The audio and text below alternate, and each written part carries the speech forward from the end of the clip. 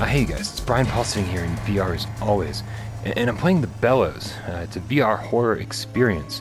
Let's dive right into it here. We'll turn the motion sickness vignette off, because that's not necessary for me. I'm sure some people have to do that. You can play with the PlayStation Move controllers. You can play with two. I'm assuming you can also play with one. I've done it. Let's just say we're not going to do it again. And we'll skip the tutorial because it's practically unnecessary. The Bellows feels like it was designed for somebody's first VR experience. It doesn't seem like a game or an experience that was designed for real gamers or people that have spent some time in VR, because for multiple reasons, I guess. First and foremost, first there's click turning and no option to have anything but click turning. So obviously they're a little bit concerned about motion sickness. Secondly, there's not a lot to do. You just go from the beginning to the end, and things like this are mind-boggling. If you're in a locked room, the very first room, how many people do you think play tested this and was like, oh, I don't know what to do? So they were like, well, go stand here. So you stand here and it triggers the next set of actions. Now what you'll see here is merely indicative of what the rest of the game entails.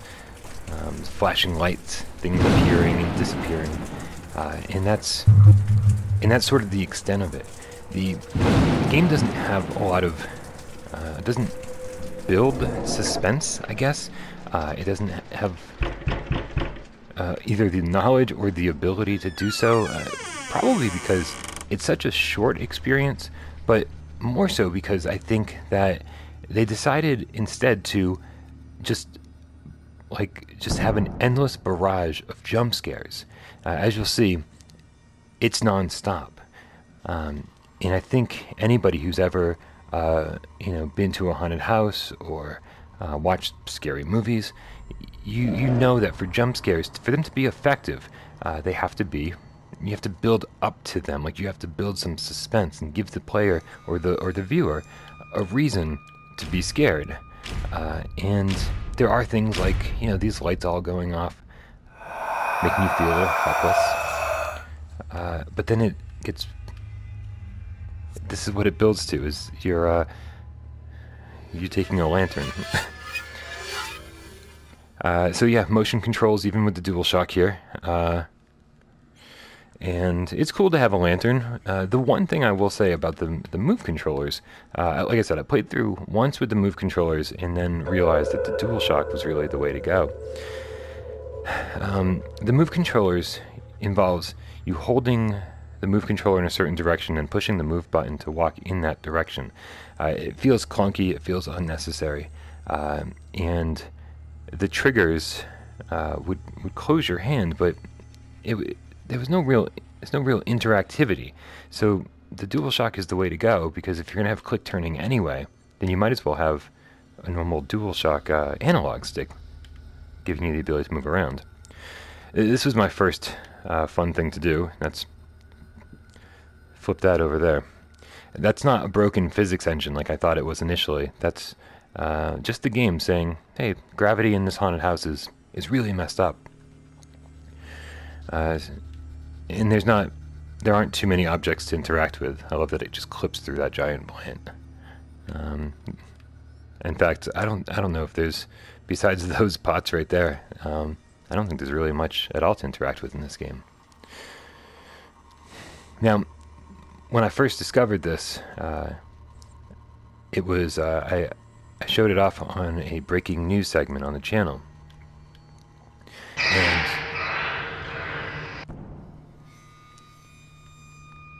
you know what? Yeah, all of this just seems like it would be more impactful if gravity was normal. Like, if it hit the wall and fell to the ground, you'd be like, whoa.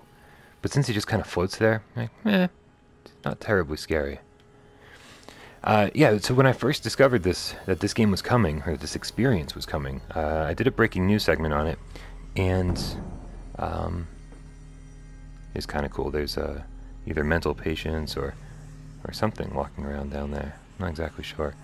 I don't even know what those shadows on the wall are. It looks like plants just kind of growing and retreating kind of thing. Oh, you know, I didn't even notice that chandelier drop last time. There are definitely things I missed the first time around. So, on the breaking news segment, I called this a haunted house simulator. And as soon as that segment went up on YouTube, I didn't feel good about that term, because haunted house simulator, it reminds me of like walking simulator, that kind of descriptor that doesn't seem accurate. That sort of like minimalizes what something is. Like you could call Resident Evil 7 a haunted house simulator, right? Because it's a survival horror game and you're in a house and it's a lot of scary stuff is happening. But this game, I didn't realize till I played it for myself that haunted house simulator actually nails the entire vibe, the entire, I don't want to say aesthetic, but that's exactly what this game is. It's almost like your neighbor down the street, came up and knocked on your door and was like, "Hey, Brian Paul, come check out the haunted house I built for Halloween." That could have been scary, but I have no idea what it was. And then you go, you walk down the street and you with your neighbor and you enter his haunted house, and there's rooms with flickering lights and people laying on gurneys. The zero gravity stuff would be a little difficult to replicate, but that's the vibe that this whole thing gives off. Is like you are just a dude walking from the beginning of a haunted house to the end of the haunted house, and that's, for me, that's kind of cool. I love haunted houses. It's my favorite thing about Halloween and October in general. I try to go to as many as possible. There's this Witch's Woods. That's like a 40-minute drive from here, which is why I don't get to go every year. Driving, and then but then right down the street is here in Worcester is the Factory of Terror. And the Factory of Terror is very cool. I can't wait. It's like what I look forward to every year. And you can actually blast through the all of the Factory of Terror very quickly as well. Oh, I think this is supposed to be a mirror over here. You can wave your hand, and there's like a crib or whatever you want to call it. Oh, and there it is over here. And then you look back, you're like, oh no, a monster just threw the crib.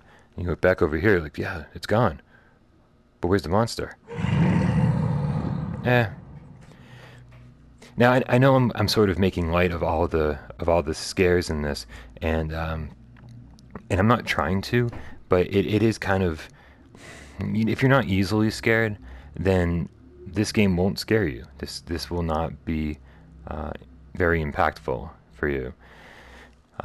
The first time through, yeah, I mean, I held my breath a little bit and was just like, oh, I don't know what to expect. And and by the way, I don't know if you guys noticed, with that loading screen, we are now officially halfway through the game. The game just automatically brings you to the second part. So here we go with our trusty lantern. Now, what's interesting is that, my second time through, you go, oh, well, Brian, you've already seen all of the scares. Like, you know what to expect. So obviously it's not going to be scary the second time. And now, not to compare this to Resident Evil 7, because I feel like that would be a little unfair, but because Resident Evil 7 is such a freaking AAA game, like a high development budget, and it's just, full price, and this is a $5, 20-minute experience. So it's unfair to compare the two. But I will say that I'm on my second playthrough of Resident Evil 7, and my first playthrough was the scariest thing I'd ever done, and my second playthrough was the second scariest thing I've ever done. So, I mean, if you're looking for something scary and you haven't played Resident Evil 7 in VR, then you owe it to yourself to play that game. This, again, is very much like a haunted house simulator. In fact, so much so that I think I would have preferred. Like, why not just go all the way with this? Like, with the concept of a haunted house simulator is actually really cool. So why not make it an amazing first VR experience for people, an amazing haunted house simulator in just, as a shadow here, it's like somebody's supposed to be sitting in that chair. So you walk over here, you look around. I got a trophy for some reason the first time. Sneaky chalk, sneaky chalk, sneaky chalk. And then this guy just endlessly says, sneaky chalk, which I don't know what that means. Maybe there's something I should have been paying attention to. But, so why not, like I said, why not go all the way with this and make it like a haunted house ride, like something out of Disney, but, you know, cool. Six Flags, you know, put me in a cart, like a little Until Dawn Rush of Blood style thing, where you're just being trucked around this environment the way they want you to be. Like, why wouldn't, you know, so that you experience everything exactly the way they wanted you to see it. Instead, you know, you kind of have this clunky control scheme, which, again, works fine, but it seems unnecessary. You know, they have these scares that they want to show you, so why not just let me sit there and experience it the way you want me to. I do reach out here and I grab the key by doing absolutely nothing except putting my fist in front of it. Yep. So yeah, I think I would have preferred, and like, just make a series of haunted house rides. How awesome would that be? You know, I would take, for $5, I would take a new episode of The Bellows every single month. I kid you not, I would buy a haunted house ride where you sit there in a cart and it takes you through their haunted house every month for the whole year. And at the end of the year, they'd have $60 of mine, and I would have played, I don't know, what's 15 minutes times 12. It would be like 2 hours of yeah, it's more than 2 hours. I'm bad at math, apparently. You know, I'd have my monthly haunted house, you know, dose every month. It'd be fantastic. And so, I mean, you know, there's no reason they can't do that with what they have here, but it just seems like a ride makes more sense. All right, I'm done. I'm done. I don't need to tell the developers how to make their game, but that's something that I think would have been more appealing. Now,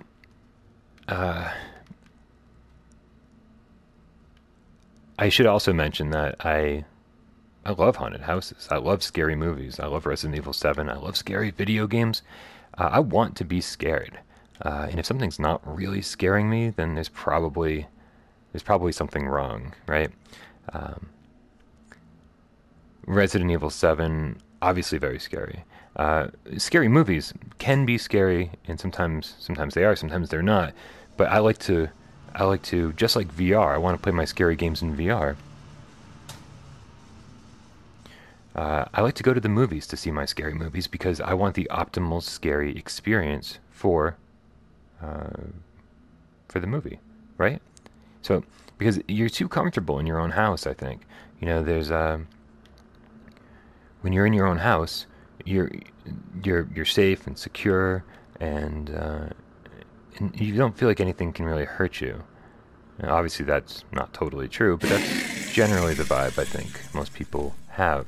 And so, scary movies, watching it on your couch with a loved one, you know, on your television, the door's locked, you know, it's a different feeling than going out to the movie theater, where at the movie theater, well, you're sitting, you know, in this huge room with giant screen and really loud sound, and basically there's I can't figure out why this body doesn't land properly. His or her back is like arched. I don't know. But check out these eyes, though. That's pretty creepy. Yeah, so the movie theaters, you know, you're surrounded by a bunch of people you don't know in a really big, dark room with a lot of noise. And I think that's like the proper way to see a scary movie. So I go out of my way to make things. I don't even really see any other kinds of movies in the movie theater. I see scary movies in the movie theater, because, again, the optimal way to see them, in my opinion. Here's the second and only other time you use R2 to interact with an object. And here's the probably biggest scare for me. The first time that definitely got me. Every other time, you know what to expect. It's not gonna do anything to you. So yeah, so I'm a guy that likes to be scared, and I will go out of my way to be scared. The concept of this I really like, and graphically, you know, it's sort of all over the place. I think at the beginning it gives the sense that the game will look pretty good, and it looks okay. I don't think the graphics are this game's downfall. I think maybe scenes like that are this game's downfall. There's nothing subtle here.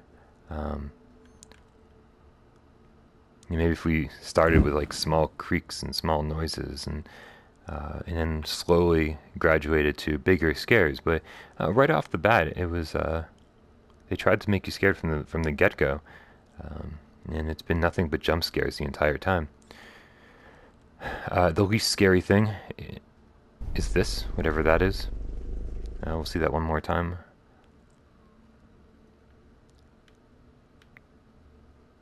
But really, there's no narrative here. There's no character development. There's no real characters. I don't even understand like who I'm supposed to be, or what I'm supposed to be doing. I guess I'm just supposed to be getting out of the haunted house, and I'm fine with that. You know, again, this is not the AAA experience that I mean, no one expected it to be, so it's fine.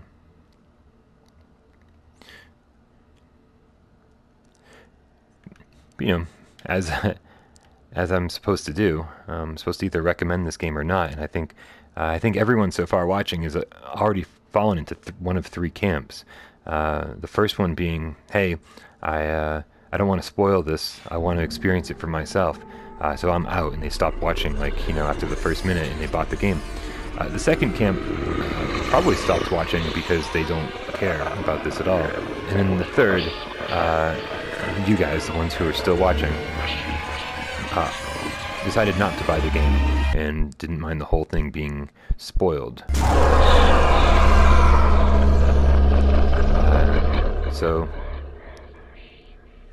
that's the Bellows. Another loading screen, which means segment 2 is over, and for some reason the screen goes black every time I see the title screen. So I'm standing in a cemetery, a graveyard of sorts. Yeah, no, I don't know. $5. I guess it all depends on what $5 means to you. This is better than Ghostbusters VR because it's much longer, but also I don't know what price would be appropriate for this. If $5 is too much, what's the right price? $2, $3? I don't know. I will say, Move controllers unnecessary. DualShock is definitely the way to go. If you need something to show your friends, this isn't a bad way to spend $5. But again, it's hard to recommend. I guess that's what I'm saying. And if you already watched the entire Let's Play, then I'm assuming that you're not going to buy it anyway, because you just spoiled everything for yourself. Alright, you guys, I've had some major technical problems today. I woke up super late, and then this is not the first Let's Play I tried to create of this. I'm having some really strange technical problems today, so I'm really trying to get the channel moving forward. So hopefully I can get the fantastic contraption review. Hopefully I can get that up sooner rather than later, but it's taking me forever to get anything done today. It's been really frustrating. But thank you so much for watching. Thank you for subscribing and liking what we do. Yeah. I really do love you all.